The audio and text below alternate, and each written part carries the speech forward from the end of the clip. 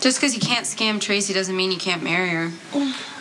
I have no desire to scam Tracy. Oh, please. That's why you dragged me to Las Vegas and got me drunk again. You love my dad. Why is that such a hard admission? If you guys stop playing games, you actually might be happy. But don't you understand? Playing games is what makes them happy. If they got married, the games would end and the spark would be gone. Luke can marry me anytime he likes. You just have to sign a prenup. I need an iced tea and a Cobb salad with extra blue cheese. Thanks. A little early for lunch, isn't it? Oh, it's not for me. Kate wants her lunch in exactly 16 minutes, and whatever Kate Howard wants, I have to get her. Oh. Michelle, take your time and charge extra for the cheese. You don't get over things easily, do you? Why should I? I'm thinking after all these years, you're still not so crazy about Brenda. You have a problem with Brenda? Spring is just going on and on. The divine one this, the divine one that. It's nauseating. Oh, I'm sure she's loving every second of it. Of course she is. Emily's waiting on her hand and foot, and she just bats her eyes and tells him how sweet he's being. Really would just like Brenda to be gone. Well, watch and wait. Hold on. If you have a plan to get rid of Brenda, I want in. You know what? Brenda's going to fall off her pedestal all on her own. Just a matter of time. Whatever Carly does, if it's good, it's bad, it's on her. It's not your responsibility. Now you're sounding like Mom. Well, hold on. I understand that Carly's your mom.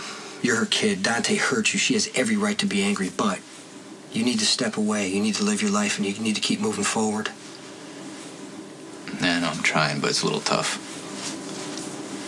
And Mom sees that I messed up, and she blames Dante all over again. Don't get sidetracked by other people's agendas. If your mom's headed for trouble, I'll deal with her. Weeks ago, Claire filed a petition on behalf of Michael's welfare. What petition? She didn't say nothing. She didn't say anything to me. She probably didn't want to get your hopes up, but now the petition has been approved. What? And you will now be allowed contact with Michael. Are you serious? Mm-hmm.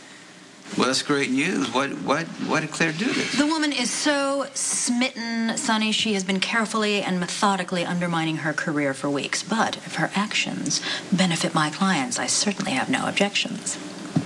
Is anyone thinking about what's good for Michael, though? Sonny, No. Listen, Here goes. He's just been putting his life back together. He's having a tough time doing that. Seriously, do you honestly think that contact with you is a good thing for him?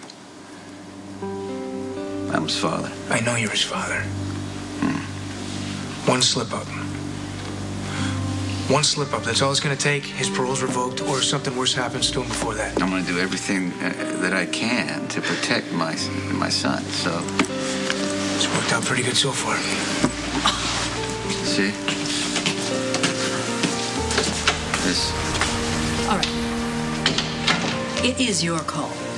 One word, and this petition goes away, and Michael will be none the wiser.